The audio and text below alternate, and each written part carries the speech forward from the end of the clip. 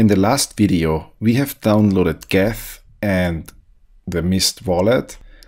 And in this video, we are going to create our own private blockchain. And it sounds fantastic because with your own private blockchain, you can start mining Ether, you can play around, and it will cost you nothing, and you're completely separated from the public chain. In order to get this started, you need something called a genesis block. And the genesis block is used to initialize the chain. And to do that, we need certain commands for our Go-Ethereum node. And I have downloaded the genesis.json file already. The genesis.json file doesn't look very outstandingly interesting. It just defines some initial values for your own private blockchain. And I will not tell you exactly what the values stand for. You can Google that easily on the internet, but we provide you with the genesis.json file. I have opened up the GitHub repository from the Go-Ethereum client. You can find this on github.com/ethereum/go-ethereum. And if you scroll down, then in the README directly, you find how to operate a private network. And this is pretty much the same. What is written here is what we're going to do now in our command line. So first of all, we need to get init with a certain JSON file. But in addition to that, I want to have it save the chain data in a custom directory. Now in the console, so first of all, I'm going to create a new directory for my chain data. And then I'm going to initialize Geth with the genesis.json file and let it save everything, all the chain data into my chain data directory. So to do that, I give it a data directory chain data and I init with genesis.json. And if you wrote everything correctly, then you will see that it will correctly use the directory for the chain data, and it will successfully write a genesis block. Now, the next thing that I want to do is I want to start Geth with my data directory. And it should automatically start and completely detached from the public chain.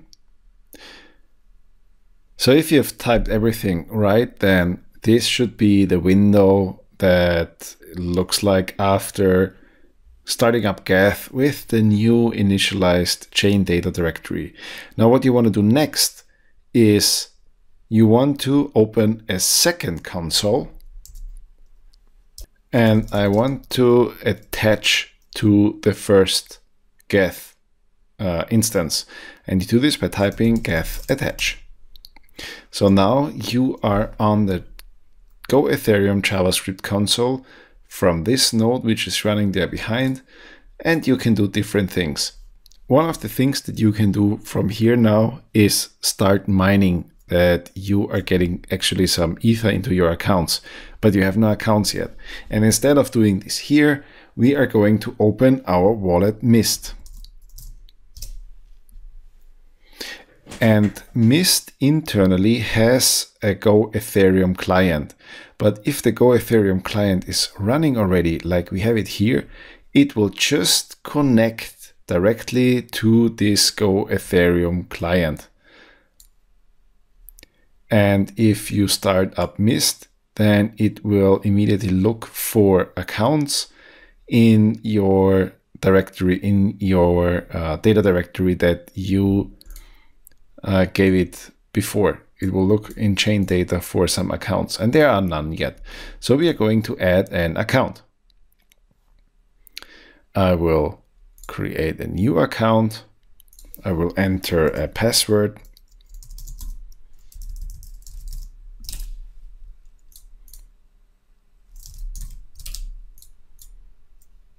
It is generating an account, and I will authorize my main account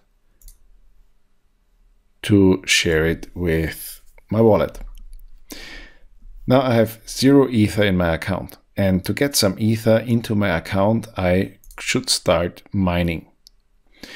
And I cannot do this here because I'm not on a test net or on the main net. I am on a private net. Let me just switch this to English.